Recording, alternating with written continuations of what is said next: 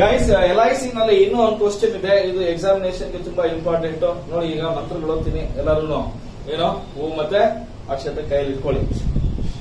Given below is the trial balance subtracted from the books of Gujarat Mutual Life Insurance Company Limited at March 2010. Claims paid and outstanding, surrenders, revisionary bonus paid and outstanding, establishment charges, commission, medical fees, directors fees, auditor fees, stationery, printing, postage, telegram office rent, sundry expenses, bank charges, commission, investments, loan on policies, outstanding interest, outstanding premium, cash at bank, fines and fees received, premium, interest and dividends received, premium received in advance, claims admitted but not paid, claims intimated but not admitted, sundry creditors fund, share capital, life assurance fund, reserve fund.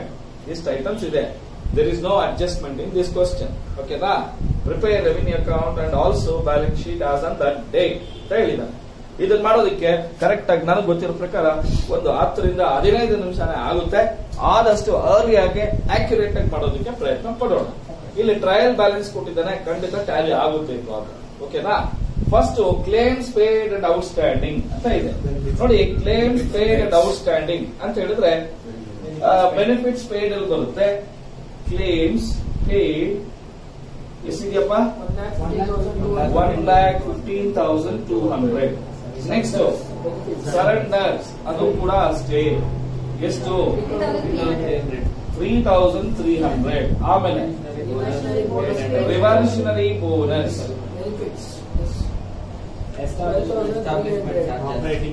Sir ಎಲ್ಲ ಹೇಳಿದ್ರೆ ನಾನೇನಾದ್ರೂ ರೋಬೋನಾ scan ಮಾಡಿ ಅನ್ನಕ್ಕೆ? ಇದಾದ್ಮೇಲೆ ಹೇಳಿ, ರಿವರ್ಷನರಿ bonus ಆದ್ಮೇಲೆ ಹೇಳಿ. Establishment charges, operating expenses. So establishment ಎಷ್ಟು ಅಮೌಂಟ್? 23,500. ಆಮೇಲೆ ಕಮಿಷನ್ ಎಷ್ಟು? 48,500. ಆಮೇಲೆ ಮೆಡಿಕಲ್ ಫೀಸ್ ಬಂದು ಆಪರೇಟಿಂಗ್ ಎಕ್ಸ್ಪೆನ್ಸಸ್ ಅಲ್ಲಿ ಬರುತ್ತೆ 10,100. ಡೈರೆಕ್ಟರ್ಸ್ ಫೀಸು, ಆಡಿಟರ್ ಫೀಸು ಎಷ್ಟಪ್ಪ? 24,000. ಆಮೇಲೆ ಸ್ಟೇಷನರಿ ಪ್ರಿಂಟಿಂಗ್ ಎಷ್ಟಪ್ಪ? 4,800. ಪೋಸ್ಟೇಜಸ್ ಎಷ್ಟಪ್ಪ ಇದೆ? 1,050. ಆಮೇಲೆ ಆಫೀಸ್ ರೆಂಟ್, ಇದೇನಪ್ಪ ಇದು? ಆಫೀಸ್ ರೆಂಟ್ ಎಷ್ಟಪ್ಪ? 4,200. ಆಮೇಲೆ ಇದು ಒಂದು ಇದೆಯಾ? ಸನ್ರಿ ಎಕ್ಸ್ಪೆನ್ಸ್ ಎಷ್ಟಿದೆ? 800. ಆಮೇಲೆ ಬ್ಯಾಂಕ್ ಚಾರ್ಜಸ್ ಅಂಡ್ ಕಮಿಷನ್ ಅದು ಇದೆಯಾ? ಎದ್ ಕಡೆ ಇದೆ? ಡೆಬಿಟ್ ಅಲ್ಲಿ ಇದೆ. ಡೆಬಿಟ್ ಅಲ್ಲಿ ಇದಲ್ವಾ? Okay. Bank charges and bank charges ಎಷ್ಟಿದಪ್ಪ? 950. ಆಮೇಲೆ ಈಗ ಕಮಿಷನ್ ಎಷ್ಟಿದೆ ಹೇಳಿ ಒಂದ್ಸರಿ? 48,500. ಸರಿ, ಎಲ್ಲ ಐಟಮ್ಸ್ ಬಂದಂಗಿದೆ. ಈಗ ಅದಾದ್ಮೇಲಿಂದ ನೆಕ್ಸ್ಟ್ ಬ್ಯಾಂಕ್ ಚಾರ್ಜಸ್ ಆದ್ಮೇಲೆ ಏನಿದೆ? ಇನ್ವೆಸ್ಟ್ಮೆಂಟ್ಸ್ 8. ಎಷ್ಟಪ್ಪ? 40 lakh. ಆಮೇಲೆ ಎಷ್ಟು? ಆನ್ ಪಾಲಿಸೀಸ್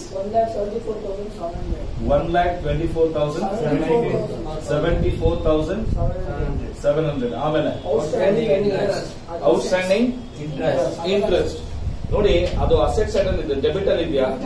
ಡೆಬಿಟ್ ಅಲ್ಲಿ ಇದೆ. ಔಟ್ಸ್ಟ್ಯಾಂಡಿಂಗ್ ಇಂಟ್ರೆಸ್ಟ್ ಅನ್ನು ನಾವು ಕೊಡಬೇಕಾಗಿರುವ ಲಯಬಿಲಿಟಿ ಆಗುತ್ತೆ. So outstanding interest, so outstanding interest debit ಅಲ್ಲಿ ಇದೆಯಾ? ಡೆಬಿಟ್ ಅಲ್ಲಿ ಇದ್ರೆ ಲಯಬಿಲಿಟಿ ಆಗಲ್ಲ ಅದು. ಅದನ್ನ ಔಟ್ಸ್ಟ್ಯಾಂಡಿಂಗ್ ಏನದು? Interest. Outstanding interest debit side ಅಲ್ಲಿ ಇದೆಯಾ? ಅದು ಔಟ್ಸ್ಟ್ಯಾಂಡಿಂಗ್ ಇಂಟ್ರೆಸ್ಟ್ ನಾವು ಕೊಡ್ಬೇಕಾಗಿರೋದು. ನಾವು ಕೊಡ್ಬೇಕಾಗಿರೋದ್ರ ಲಯಬಿಲಿಟಿ ಸೈಡ್ ಅಲ್ಲಿ ಇರುತ್ತೆ, ನಮಗ್ ಬರ್ಬೇಕಾಗಿರೋದು. ಓಕೆನಾ? ಅದರ್ ಅಸೆಟ್ಸ್ ಎಲ್ಲ ಹಾಕೊಳ್ಳಿ. ಔಟ್ಸ್ಟ್ಯಾಂಡಿಂಗ್ ಇಂಟ್ರೆಸ್ಟ್ ಓಕೆನಾ? ಆರ್ ಇನ್ವೆಸ್ಟ್ಮೆಂಟ್ ಅಂತ ಬರ್ದಿರ್ತೀವಿ. ಎಷ್ಟಪ್ಪ ಅಮೌಂಟ್ ಅದು? 69,800. ನೋಡಿ, ನೀವು ಡೆಬಿಟ್ ಅಲ್ಲಿ ಇರೋದನ್ನ ನೀವು ಲಯಬಿಲಿಟಿ ಸೈಡ್ ಅಲ್ಲಿ ತಗೊಂಡ್ರೆ ರೈಟ್ ನಂಬರ್ ರೈಟ್ ವೇ ಹೋಗಲ್ಲ. ಲಯಬಿಲಿಟಿ ಇದ್ರೆ ಲಯಬಿಲಿಟಿ ಆಗಿದ್ರೆ ಕ್ರೆಡಿಟ್ ಸೈಡ್ ಅಲ್ಲಿ ಇರುತ್ತೆ. ಓಕೆನಾ. ಅದನ್ನ ದಯವಿಟ್ಟು ಔಟ್ಸ್ಟ್ಯಾಂಡಿಂಗ್ ಇಂಟ್ರೆಸ್ಟ್ ಆನ್ ಇನ್ವೆಸ್ಟ್ಮೆಂಟ್ ಅಂತ ತಿಳ್ಕೊಳ್ಳಿ. ಓಕೆನಾ. ನೆಕ್ಸ್ಟ್ ಪಾಯಿಂಟ್ ಹೇಳಿ. ಔಟ್ಸ್ಟ್ಯಾಂಡಿಂಗ್ ಪ್ರೀಮಿಯಂ ಇದು ಕೂಡ ಅಸೆಟ್. Outstanding premium 23,600. ಆಮೇಲೆ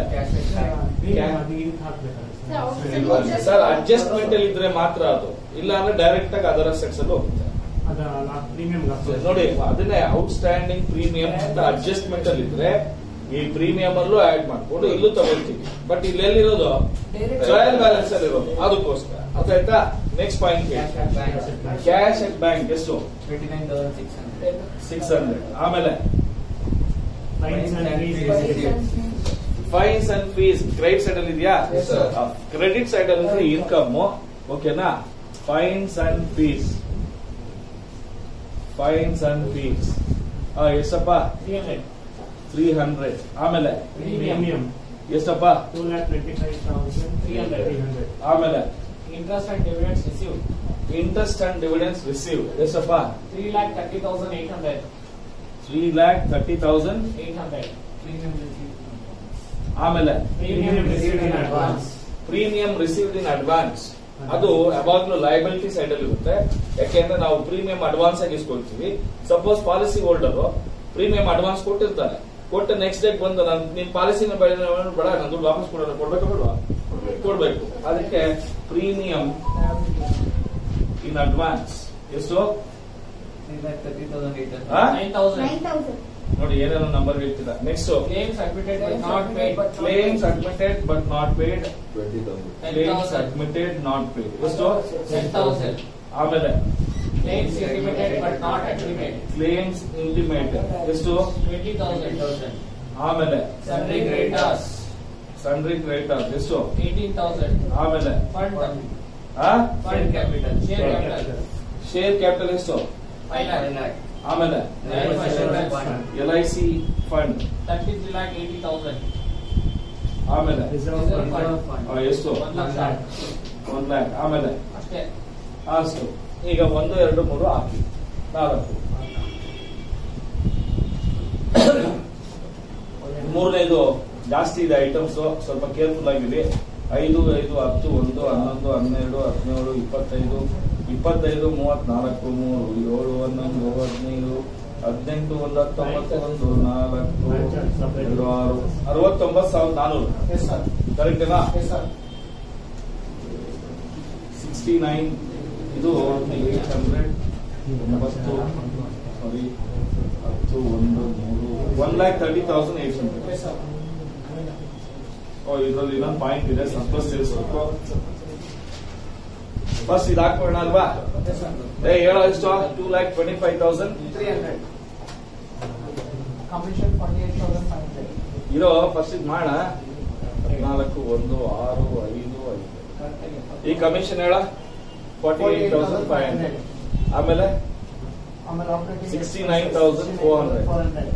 ಆಮೇಲೆ 1,30,800. ಕರೆಕ್ಟಾ? ಈಗ 12, 17, 1, 10, 18, 1, 4, 10, 14, 1, 2. ಕರೆಕ್ಟಾ? ಈಗ A ಮೈನಸ್ B ಮಾಡಿದ್ರೆ 700, 15ರಲ್ಲಿ 7, 3,07,700. ಕರೆಕ್ಟಾ? ಈಗ 3,07,700 7,877. ಈಗ ನಮ್ಗೆ 5 ಬಂದು 5 lakhs ಶೇರ್ ಕ್ಯಾಪಿಟಲ್. ಇದು ಒಂದು 37,87,700. ಬಾರೋಯಿಂಗ್ಸ್ ಏನೂ ಇಲ್ಲ. ಓಕೆನಾ? 42,87,700. 42,87,700. ಈಗ 8 ನೋಡೋಣ. 8 ಅಲ್ಲಿ 40,47,000. 9 ಇಲ್ಲ, 9 ಇದೆ 1,74,700. 10 ಇಲ್ಲ, 11,29,600. ಹೌದಾ? ಅದರ್ ಅಸೆಟ್ಸ್ ನೋಡ್ರಪ್ಪ ಎಷ್ಟು ಬರುತ್ತಾ?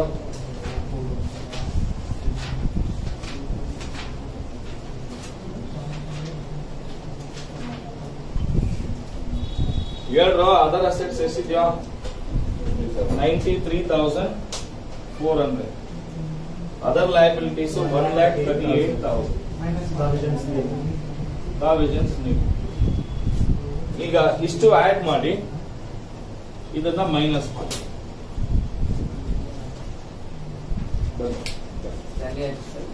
ತಲೆ ಆಯ್ತಾ? ನೋಡಿ ಚಪ್ಪಾಳೆ. 42,87,007 ಇಷ್ಟೇನಪ್ಪ? ಕರೆಕ್ಟ್ ಆಗಿ ಎಷ್ಟೊತ್ತು? 10 ನಿಮಿಷ ಆಗಿದೆ. ನಾನು ಹೇಳಿದ್ನಲ್ಲ 10ರಿಂದ 15 ನಿಮಿಷ ಆಗುತ್ತೆ. ಕರೆಕ್ಟ್ ಆಗಿ ಎಲ್ಲ ರೂಲ್ಸ್ ಹಾಕೊಂಡು ನೀಟಾಗಿ ಮಾಡಿದ್ರೆ ಇಷ್ಟೊತ್ತು ಆಗುತ್ತೆ. ಓಕೆನಾ ಸ್ಟೂಡೆಂಟ್ಸ್? ಇಲ್ಲಿ ಶೆಡ್ಯೂಲ್ ನಂಬರ್ 13 ಅಲ್ಲಿ ಟೋಟಲ್ ಅವಾಗಲೇ 1,38,000 ಇತ್ತು, ರಾಂಗ್ ಅದು. ಟೋಟಲ್ ಮಾಡಿದ್ರೆ 57,000 ಬರ್ತಾ ಇದೆ. ಅದೇ 57,000 ಇಲ್ಲಿ ಮೈನಸ್ ಮಾಡಿ, ಇವೆಲ್ಲ ಆಡ್ ಮಾಡಿ ಇದನ್ನ ಮೈನಸ್ ಮಾಡಿದ್ರೆ ಎರಡು ಕಡೆ ಟ್ಯಾಲಿ ಆಗ್ತದೆ. ಓಕೆನಾ? ಆವಾಗಲೇ ಇಲ್ಲಿ ತಪ್ಪಾಗಿ 1,38,000 ಆಗ್ತಿದ್ವಿ, ಅದು 1,38,000 ಅದು 57,000. ಓಕೆನಾ?